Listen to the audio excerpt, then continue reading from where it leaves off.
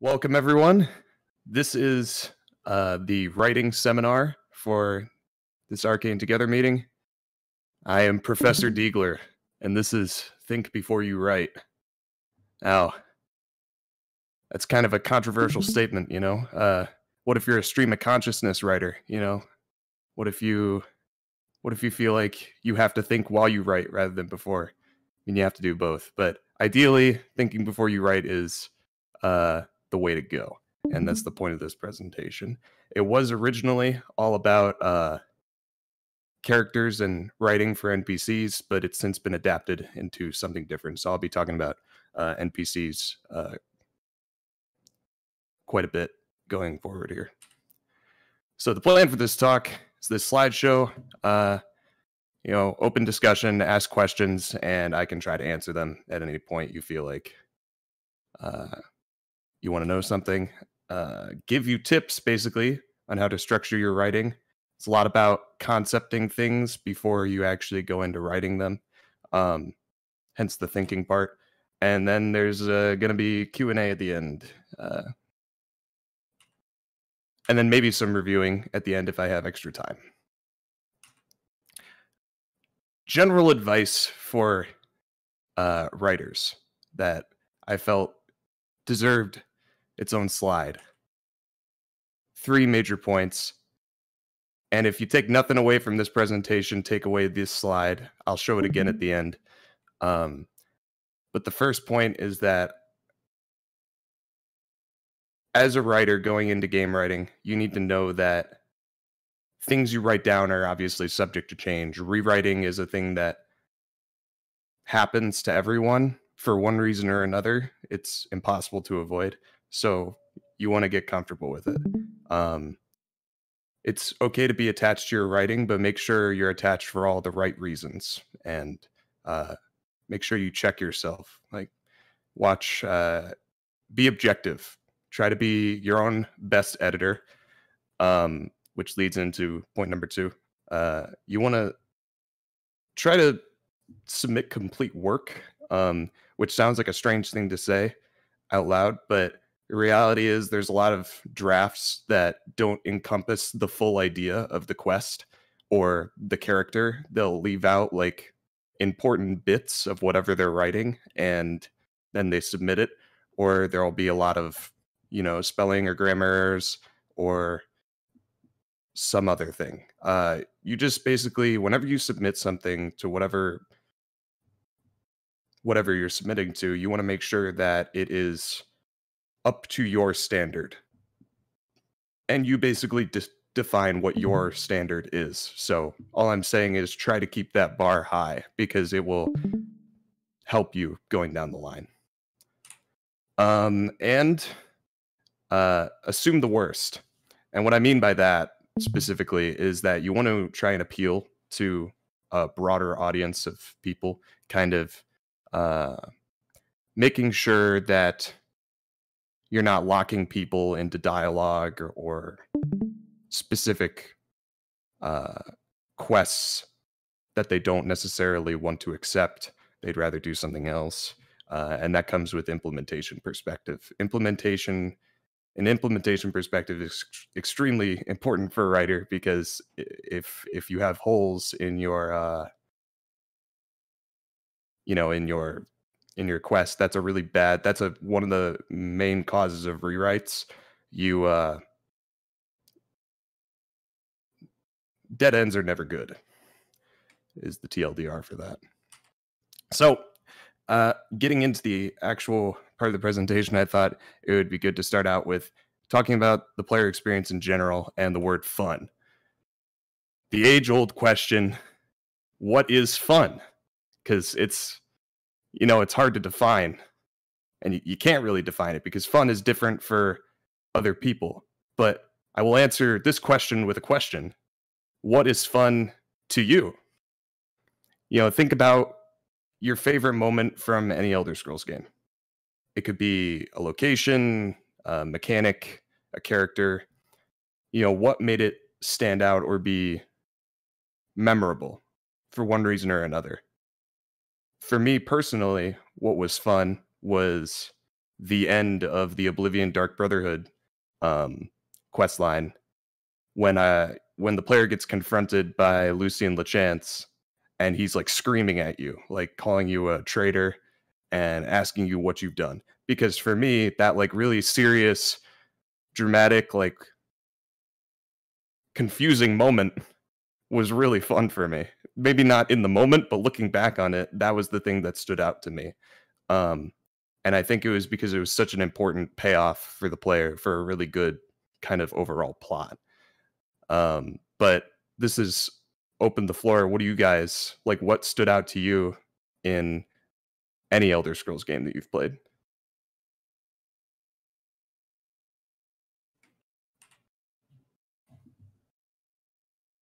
If you don't have any, that's totally fine. I'm trying to think. Yeah, But yeah, you kind of have to, get you have to go through all the quest lines in your head right now. yeah, the main point I would say of kind of me asking that question is just realizing with all the different options that there are, your favorite moment is probably going to be different than someone else's, right? What you find fun or what stands out to you might not have stood out to someone else. And that's what makes fun so hard to define. But people have these different definitions. So understanding what is most kind of generally fun will help your writing down the line. It'll help you appeal to that wider audience that I talked about before. And just getting feedback on your quest ideas or your NPC ideas really does help with this. And that's really all I had to say about fun, because it's just a good thing to keep in mind, because this is our goal, right? Doing anything, we want the player to have a good time playing our game. It could be done through so many different ways.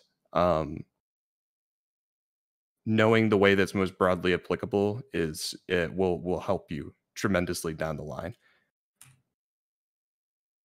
So we're getting into concepting quests.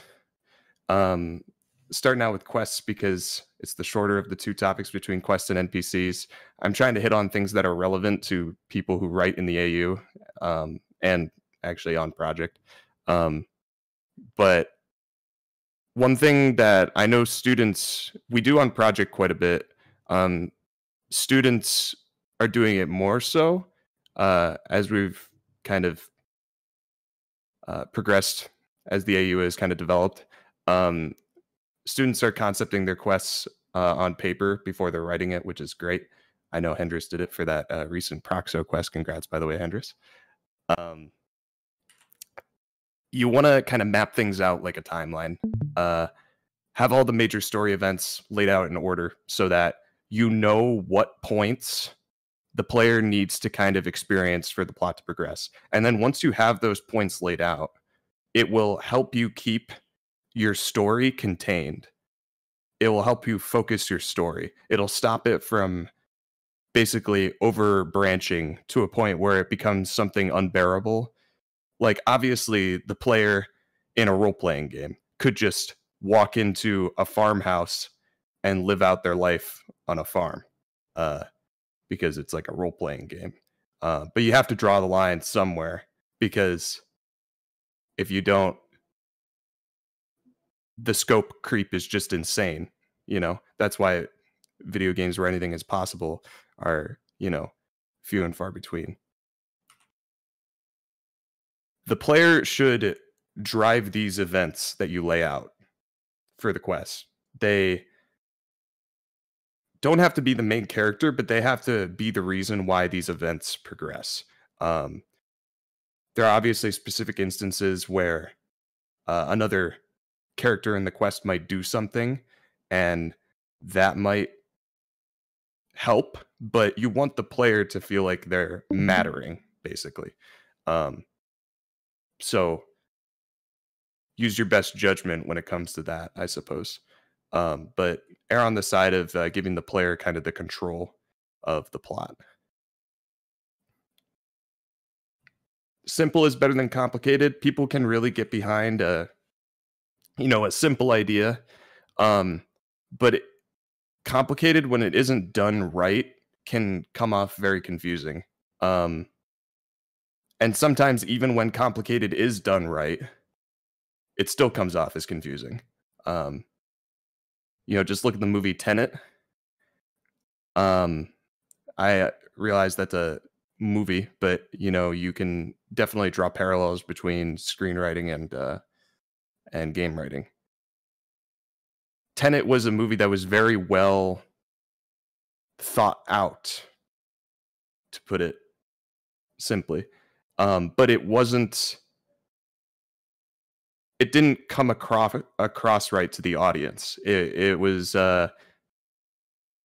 maybe almost intentionally confusing. People didn't like not being able to understand the movie, even if all their questions were technically answered in the movie.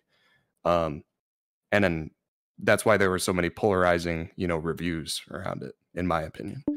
But you don't want your players to be confused by what your plot is. You want them to follow your plot, probably. I mean, unless you don't.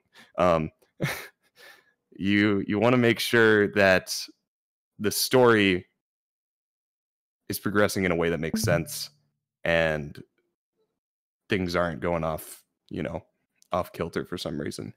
And like I said before, concepting your story will help keep things within the scope of what you're trying to achieve. One big question I also wanted to mention when it comes to concepting quests is think about what makes your quest unique. And it's difficult because that's a very creative, that's part of the creative side of writing, and uniqueness definitely contributes to how memorable something is. Whether it's the thing that makes something memorable is up to debate, but it definitely helps with kind of sticking in your head. I personally feel like a lot of the Dark Brotherhood quests from Oblivion are very unique, and I can remember a lot of them. In Skyrim, a unique quest was A Night to Remember, where you get drunk and you forget what you did the night before and you marry a Hagraven. That's a very unique quest. And these types of quests stick out to the player for one reason or another as either being good because they're unique, or good, or they're just memorable. Even if it wasn't their favorite quest, they still remember it. And I think uniqueness really just kind of helps. It's something you want to aim for, because if you're writing a pirate quest that has been done by 6, or attempted to be done by 6 different other writers in the same game you're writing, or a murder mystery in a world where there are already a lot of murder mysteries, they might just kind of blend together. It's hard for you to stand out in that way. So NPCs. I'm going to be using some literary terms here that I learned specifically for this presentation. No, there's different kinds of characters there in a story. There's primary, secondary, and tertiary. But I'm going to boil it down to just 2 for now, because I think primary can encompass both primary and secondary characters. So primary NPCs are involved in a story. They try to immerse the player. They focus on characterization or plot, because they're the NPCs that are involved in quests. When I say story, I mean quest in this instance of the Elder Scrolls. You want to make the character care about what is going on for one in some way, shape, or form. Maybe there's something intriguing about the plot, or maybe there's something intriguing about the character. Regardless, you want to make these things your focus. It doesn't mean that other things can't be explored through this NPC, like world building, but it's probably gonna sit heavily on the back burner of what you're trying to achieve, right? The tertiary NPCs are the ones not involved in a story. They are the ones where you focus on world building or gameplay. And when I say gameplay, I mean like obviously like a quest is gameplay, which is what a primary NPC would be involved in. But when I say gameplay for tertiary, I mean mainly things like NPC that owns a cabbage farm or a cabbage patch. They say they'll pay you 5 gold for every cabbage you harvest and bring to them, that sort of thing. And then the player harvests cabbages and brings them to the person, and then they get paid. Or it could just be like a vendor, like a wine vendor at a vineyard, something simple like that. Tertiary NPCs are a great opportunity for the world to feel very connected. I'll go more in depth into each type in a second here, though. Understand which type you're writing, because it helps organize your ideas and hone in on like what the point of the character is, because it is good for the player to understand, like, you want to veil it to an extent, but if they do decide to kind of look at your characters with a spyglass, they can figure out what exactly the point of this character is. If you look at a character, well, like Adrienne Avenici, the blacksmith in Whiterun, you can tell that her kind of point is more focused on world building and gameplay. They do both, because she talks about Yorlin Greyman being better blacksmith than her, essentially, and that explains to you that there's another blacksmith in Whiterun and that he's probably better. But it tells you a lot of things.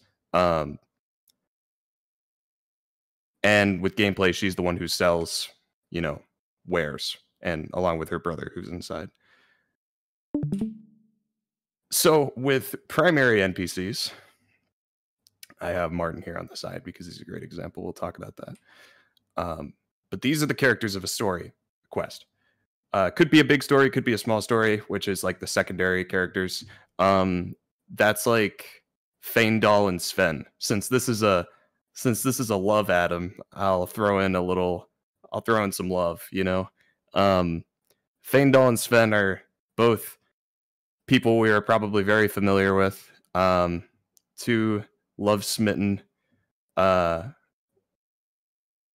people in Helgen on the intro, and it's like one of the first quests, air quotes, that the player can decide to participate in, and it has a decision in it, which is already pretty good.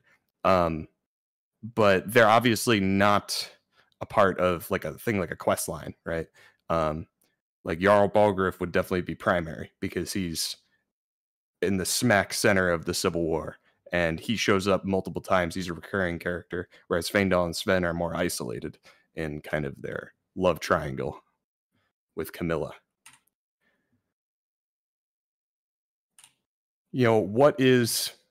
Think about what the story is for your quest, and how do these characters fit into it? And sometimes the story is built around the characters. So sometimes you can think of the characters and then build the story around them. Oftentimes I find that actually works the most for me, because it feels more organic, right? It feels like the characters are actually kind of the driving forces behind what the problem is. Like Ulfric Stormcloak leading the rebellion, that's something that's very character driven. And how does the player then, join the Civil War, and how do they influence the events that then, the war that then takes place? How can we make these characters relatable? And this goes into how can we make people care about them, right? I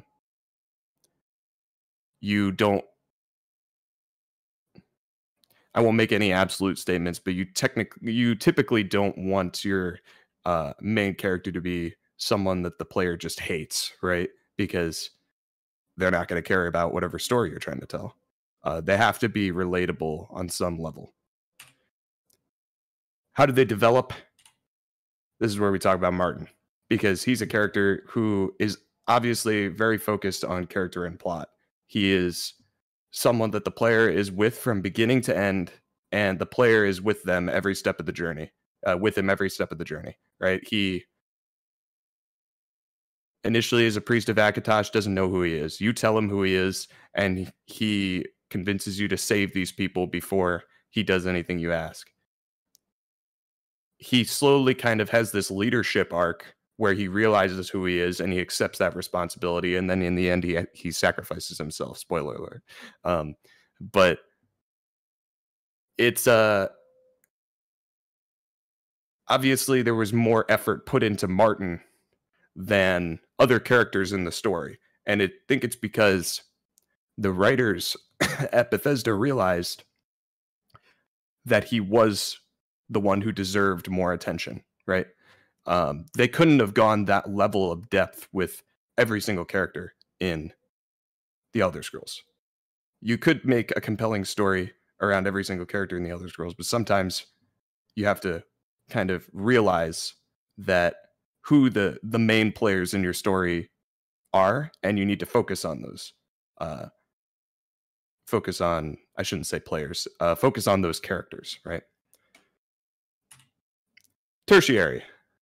I mentioned Adrian Avenici. With Tertiary, you can be obviously very creative and inspired. There's no one formula to creating Tertiary NPC, but these are all kind of just my thoughts on it. You can use the world around them as a crutch. I like to think of it as to make them interesting. It might have kind of a negative connotation, but sometimes it really is difficult to just make a character interesting on their own with no outside influences. Try to use kind of the locations around them. You could literally use the house next door as something that makes them interesting. Imagine if Adrian Avenici was, for some reason, like sneaking off in the middle of the night and hiding in Bree's home, like the Whiterun player home. Like, why would she be doing that? Even if she wasn't a blacksmith, right? That you would then know her as the weird lady who breaks into the player's home and, sleeps there at night. And then like when you buy it, you like find her there or something. That was a random spitball off the top of my head. The culture of where they live, relationships with other people, etc. You can use it to build the larger region around them with culture. You can have it be very relationship focused, or you could have them just be weird and be like a weird beggar that only speaks in rhymes, right? This is a great opportunity to make the world feel more connected, and I encourage that, because if there's a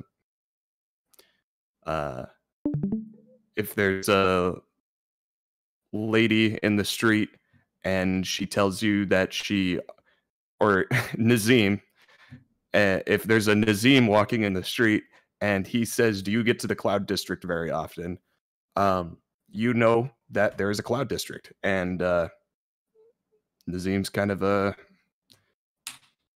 word. Can they serve kind of a greater gameplay purpose? This is what I was talking about before, like a vendor, basically. Is a simple example, but be creative with gameplay purposes. Like, you can get really wild with this type of stuff where you can use maybe like the gift menu where you like give the NPCs something to, like, rather than just selling your cabbages, maybe you like gift them to your NPC. And for some reason that's different, like how could that be? How can you be creative with your gameplay purpose? There's a guard dying on the ground, and you use the gift tab to give him a potion of healing, right? And then he drinks it because you gave it to him. Something like that. Dialogue. From NPCs to dialogue. Dialogue is the most important part of writing for the Elder Scrolls. Don't want to say absolutely, but definitely for the Elder Scrolls, because it is your primary your primary way to kind of deliver information. You know, you can concept a character all day. And I saw like a talk recently, a GDC talk, I think, where a guy talks about how some of the best writing he's ever seen is on design docs where you're concepting your character, right? It doesn't even make it to the player. And that's really unfortunate, you know, because you want your good writing to make it to the player. You want the things you've designed on your design docs to make it to make it to the player's eardrums. You want to be able to deliver it to them in some way, shape, or form, whether that be dialogue or even just flavor text or something that they see, you know, an action at night, a woman sneaking around, trying to give them information in any way, shape, or form. But dialogue is your primary way of delivering that to the player. Tips for writing dialogue. Dialogue should be succinct. Basically, less is more. There's a lot of submissions that, you know, us writing teachers have read all throughout, you know, my time here, where there's redundant wording or there's sentences that are trying to say the same thing, but students don't realize that they could just leave it to one line and that will be good enough. You know, the message will be received. You want to realize that when you're writing dialogue, if you write a line and then you kind of realize that you could write the line in a different way right below it, you probably want to get rid of the first line. And you want to also focus on naturalness, if that's a word. Because when you're done, you want to read it out loud. I feel like a lot of students definitely don't read their dialogue out loud. Because if they did, I think they would definitely realize some of the kind of awkward wording that comes about. I feel like it might just be for me, but I enjoy kind of reading what I've written, because if you don't read what you've written, you know, what's to say that I want to read what you've written, right?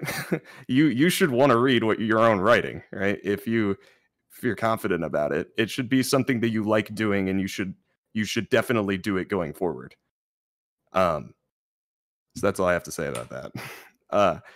Offer interaction, not long monologues. Like, you don't want the line to go on for more than a minute at least. Not just the line, but like if the player selects a dialogue option, you don't want it to drag on for a long amount of time. Or if it does and you know it's going to, you want to give the player an opportunity to back out or inquire for more information, basically, because you don't want to lock them into a super long monologue where you ask, "How's your day been?" And then you expect like a one line response, and then they start talking about, you know, their traumatic events in the Great War. You know, you want to make sure that they know that they're about to start talking about those traumatic events in the Great War, right? So they don't just have to keep escaping through your dialogue. Those are my writing tips for dialogue. Back to the general advice slides.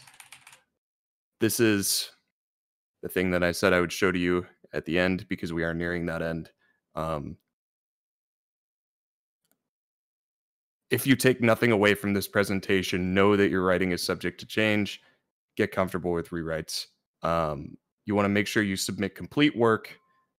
Raise that bar. You know, have high standards for your own work, because the writers who are also editors will really,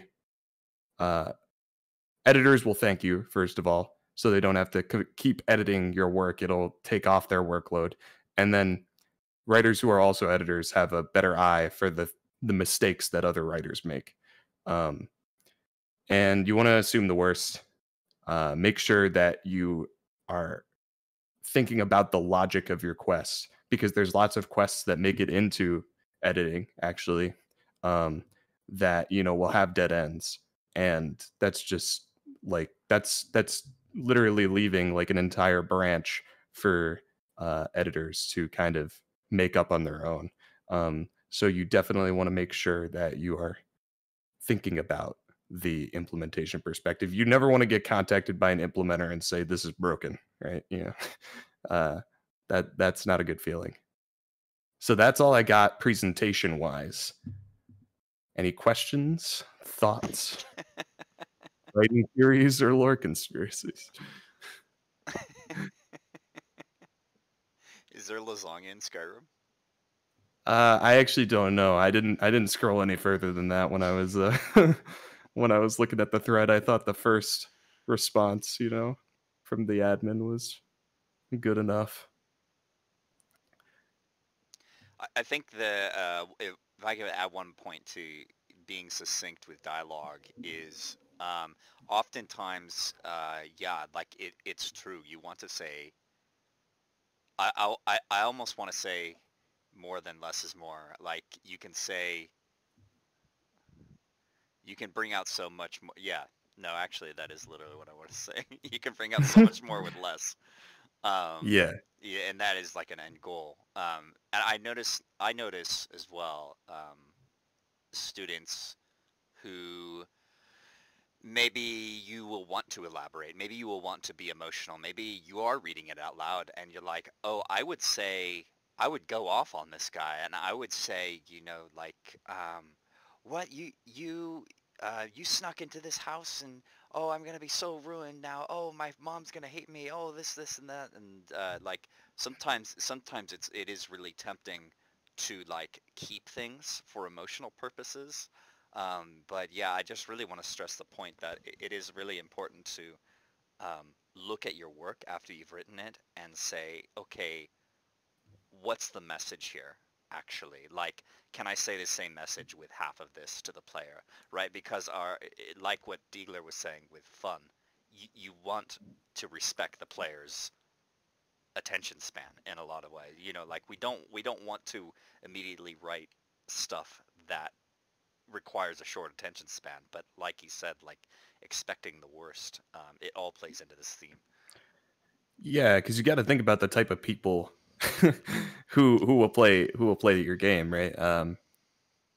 You can never obviously think of every single type of person that would play it, but there are people who will not, really care about the character that you've written. There'll be someone like that who shows up, and you can't really account for those kind of people who just open the dialogue. They're like, oh, you're a farmer, and then they just close it. You can't really fix that, but just know that they're out there is all I'm saying, and try to hook them. That kind of player, hook them somehow.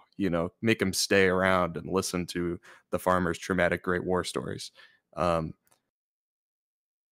It will. One example I used to have actually was Barbas, the Clavicus Vile Daedric quest in Skyrim. There's I forget the town. It might be Falkreath, where you just are right outside, and a dog walks up to you and starts talking. Right, that's pretty interesting. They still had a rejection option for Barbas the dog because they knew that some players would be like, you know what, there's a dog talking to me. I'm just gonna dip because I don't want to deal with this right now, or some reason, maybe they were doing something else. As interesting as you can be, sometimes you have to make sure that you're offering a player a way out. And I just think that's really interesting because no matter how interesting you can be, there's always that constant battle. Yeah, it's like Cool. giving players consent. It's important, I think. Yeah. So, yeah. I want to chime in there, especially with like I suppose monologue. So having NPCs monologue. The idea of less is more is really important here. Generally, I've been told to keep it under 40 seconds and or under like 5, I suppose, bullet points. Like, you go from like 1.1 to 1.5, and that's like, the kind of space you have. With the example of Hemer's Mora being like, the don't do this type of situation. If you encounter Hemer's Mora in like, base Skyrim after getting the Elder Scroll from the main quest, it's like he talks and talks and talks, and what makes it worse is that he's talking so slowly. So, when you write dialogue, you kind of want to be, you want to be as precise as possible, and, just keep it short and sweet. Yeah, I almost want to know if there was a first draft of that Hermes Mora dialogue, and if it was worse. Yeah, well, that's definitely something that's like a subject in itself. Characters who the players write, who essentially they're very grandiose in their kind of premise, and it's very appealing to just start writing, just like like monologues, like I am the great Hermes Mora, like you just keep kind of piling words on top of each other, but in the end, with someone as all powerful as Hermes Mora, you actually want to keep it light, because the more you say with a character, the actually higher risk you have of kind of destroying the appearance that they have to the player. If you walk up to a thug in a tavern and he looks really intimidating, and then you talk to him and he talks about how much he loves smelling flowers and prancing through meadows, it's like, oh, well, my perception of you is completely destroyed, Mr. Orc man with a battle axe, like you have the power to change how someone sees someone based on what they say, and that with Daedric princes that actually happens a lot. It's a kind of a tricky subject, but yeah, so I can open up some past student, and I know I can open up certain ones because they're teachers now. I think I'm going to open up Amicus's previous quest. Let's see here. Well, may I add something on while you're pulling that up that you had brought up earlier? Sure. Just at least for how I work in any sort of writing I do, whether it's for this or not, in regards to the importance of narrating the stuff out loud, trying to remember that whatever you're writing, especially in the case of this project, is more than likely going to be said by a voice actor. So you narrate it out loud to know, does this actually sound good? So it's so easy to write something, and then when you narrate it out loud, that just sounds like crap. Yeah, putting it lightly. Yeah, it's true.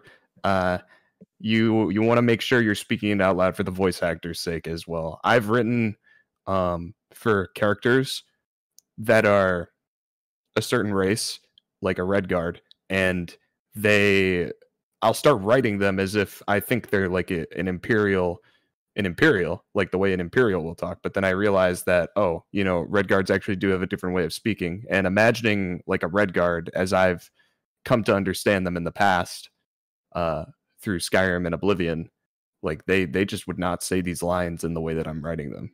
Like I could not imagine the voice actor for those people saying these words to me. So it's definitely helpful. I think that's like extremely important with Khajiits.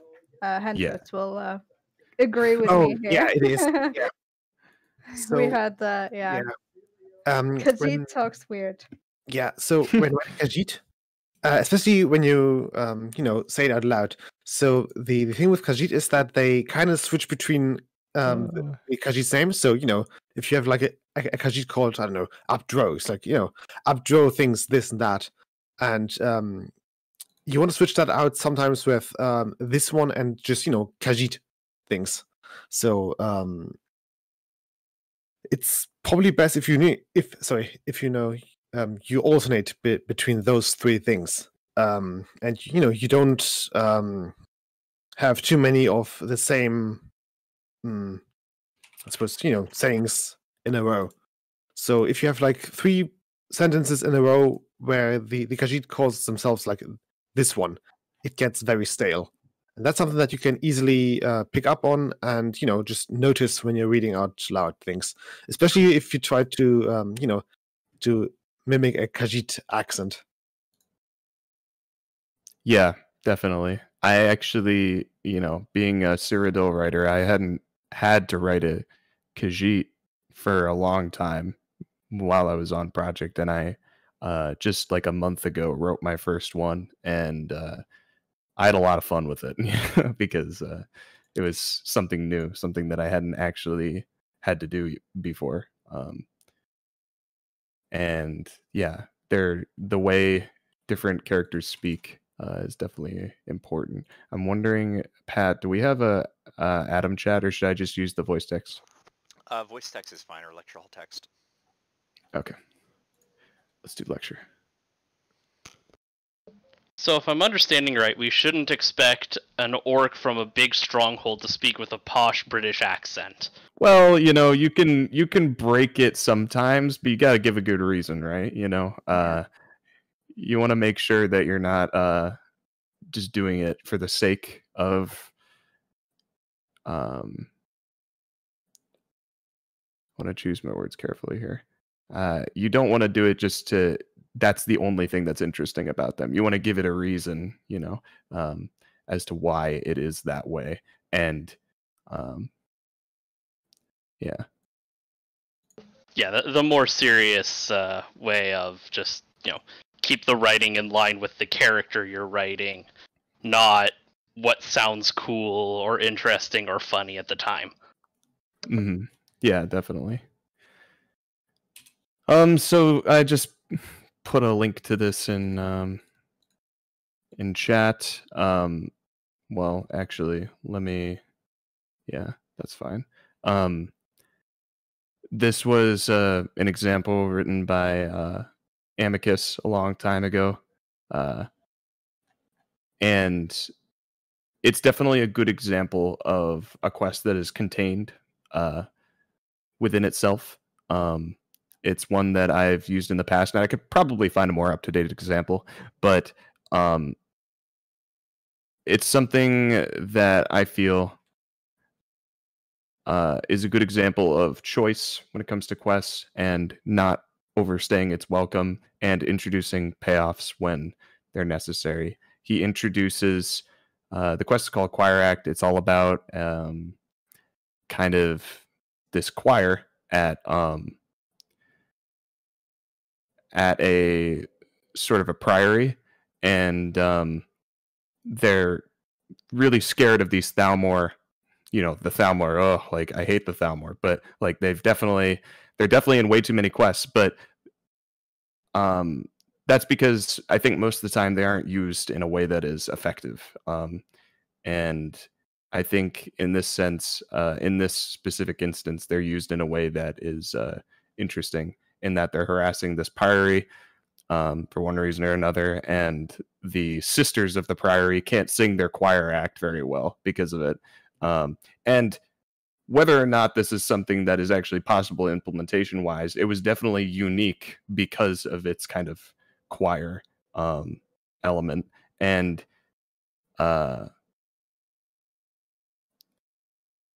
obviously, I've said in the presentation that you want to prioritize, or not prioritize, but you want to make sure that you have an implementation perspective that shouldn't hinder your creativity.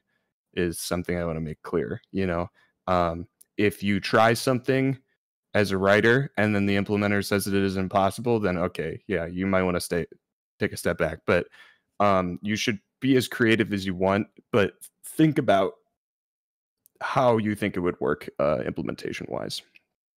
And he goes into detail as to how, you know, he thinks certain things would work with kind of the choir singing and whatnot. But yeah, you basically have to decide whether you want to. The sisters ask you to help get rid of the Thalmor. So you go to the Thalmor, you negotiate, and during negotiations, you have the choice to just switch onto the side of the Thalmor and go back and take care of the sisters for them. You bring the head of one of the sisters back to the Thalmor because, you know, they can't do it themselves, probably for legal reasons or whatever. But or you can just have the morality to tell the Thalmor to back off. And there's this very kind of charming negotiation sequence where you can make a lot of decisions, and there's lots of different payoffs. If you help the sisters, they sing the choir act in all its glory, because now they're not scared. Now their voices aren't like quivering at the sight of the Thalmor. Now you hear this very, you know, lovely kind of harmony that all these ladies are in. And then if you help the Thalmor, you basically get, you know, lots of gold and I think some other specific rewards. So that's an example of what I think is something that's very focused. I read something very recently as well, which I thought was very focused. If Libero, not to call you out on this, is in here, I'm not sure if they are actually. No, they are not. Libero wrote a very short quest about goblins pretending to be trolls, and there was this guy who gives the player the quest walking along a path, and then he sees these trolls. So he's carrying this bag, and he drops the bag and he runs because he didn't want to die to trolls. The player goes to investigate the drop site, and he finds out that it's just a bunch of goblins, you know, pretending to be trolls. And this guy just in the heat of the moment mistook them for trolls. And they were doing it with like scarecrow dummies, basically. And like talking through like horns and stuff like that to make their voices deeper. So